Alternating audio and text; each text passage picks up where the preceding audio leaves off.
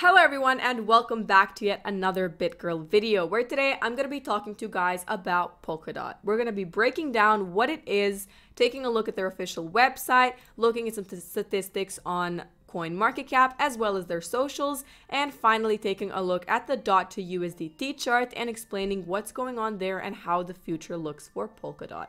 Before I begin this video, a little disclaimer before I start. I'm not a financial advisor and therefore I'm not accountable for any losses that you may make in the crypto or NFT world, so please do your own due diligence. Leave a like, slap that subscribe button, and comment down below what your favorite thoughts about this video and Polkadot are at the end. And finally, without further ado, let's jump straight into it, starting off with what Polkadot actually is. So they've got this new thing, the parachain messaging is here. Parachain to parachain communication is now enabled with XCM. Polkadot's vision of cross-chain interoperability starts here. So that's something new that they come up with, and it's great. And down here, we've got some key points of their entire project and their platform. Number one being true interoperability. Essentially, it enables cross-blockchain transfers of any type of data or asset, not just tokens. Connecting to Polkadot gives you the ability to interoperate with a wide variety of blockchains in the Polkadot network.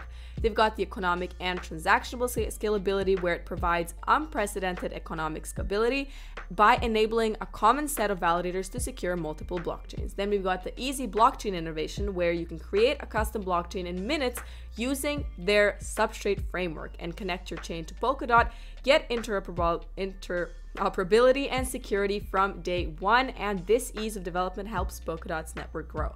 We've got their high energy efficiency security for everyone, which they are very focused on. The novel data availability and validity scheme allows chains to interact with each other in a meaningful way. The chains remain independent in their governance but united in their security. And finally, the user-driven governance. It has a sophisticated governance system where all stakeholders have a voice, which is always very important in every project. You can learn more about it over here. But essentially, powering the Polkadot network are three distinct purposes: governance, staking, and bonding. The first one, where the token holders have complete control over the protocol. All privileges which on other platforms are exclusive to miners will be given to the relay chain participants, the DOT holders, including managing exceptional events such as protocol upgrades and fixes. The staking, where the game theory incentivizes token holders to behave in honest ways. The good actors are rewarded by this mechanism, whilst bad actors will lose their stake in the network, which is logical. This ensures the network stays secure. Finally, the bonding. They've got new parachains adding by bonding tokens. Outdated or non-useful parachains are removed by removing bonded tokens. This is a form of proof of stake, which is very smart, might I add. Essentially, you can learn more about the DOT token over here, discover DOT, and also it's a fun fact that these guys were founded by some of the blockchain industry's foremost builders, and you have all about the team right on this button over here. You can check it out if you want. And also they have a blog, which is also very interesting. They've got the latest XCM v2 audit completed by Quarks Lab. They've got the introducing in Cointer, making Web3 truly inclusive, and the Polkadot v1.0 sharding and economic security. So if you're interested, go check them out, and you can join the community as well if you want to get involved. Speaking of the community, we're going to take a quick glance at their Twitter page over here. They've got 1.3 million followers, and they're pretty big over here. They value their community immensely, and they keep them updated on everything, so you might want to give them a follow. And essentially, that would be their Twitter page. Now we're going to move on to the statistical part of the Polkadot. Right now, they're looking at some $9.08 in price, and you can see their Polkadot to USD chart right over here on CoinMarketCap, where in the one-day time frame, we can see they're consolidating. Their high was at like 10:24 p.m., but that's not really what's important. We can take a look at the 7-day frame, where we can see it's more in the red than in the green. But if we take a look at the yearly that I wanted to show you guys, is that from November of 2021, they have been descending and they've been going down, and it's not been looking good lately, especially having the market crash and everything in the crypto world going to absolute chaos. They've been just toppling down, and they're grasping for some air. And speaking of that, we're going to take a quick look at this article. This breakdown pattern in DOT can spell bad news for the near term. So we're going to see what's going on with Polkadot and how it's going to survive this tough spot. After flipping 180 from its early April highs, Polkadot has been on a persistent decline over the last 2 months. During this phase, the 38.2 and the 23.6 Fibonacci levels curbed most bullish revival attempts.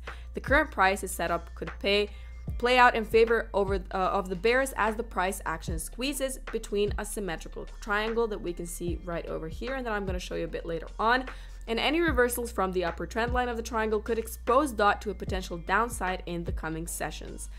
At press time, DOT traded at $9.86, up by 6.22% in the last 24 hours. Essentially, the recent retracements pulled DOT towards its 16-month low on 12th of May after a 55% weekly decline from the 5th to the 12th of May, and since then, the incrementally higher truths saw a refutal by the bearish peaks, thus forming a symmetrical triangle on the daily time frame. Essentially, gauging the trend from a bird's eyes view, DOT's previous downtrend could inflict a downside breakout from this triangle, and the volumes have gradually declined during this symmetrical triangle formation. Essentially, the traders and investors should watch out for the breakout day volumes to assess the effectiveness of said triangle. Now, the RSI's growth from its oversold region has helped it test the 44 mark resistance, and any reversals from this mark or the trend line resistance would affirm a bearish divergence with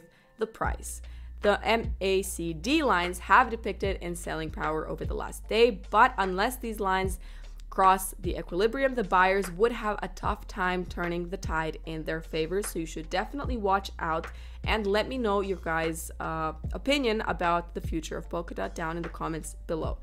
In conclusion, looking at the symmetrical triangle squeezing at the confluence of resistance, DOT could face a near-term setback. So you should definitely beware, and the close below the triangle could lead to the alt for a test of $8.6 support, followed by the $7.3 zone. If the bulls find renewed buying pressure, a short-term rally could see restrictions at the 38.2% level.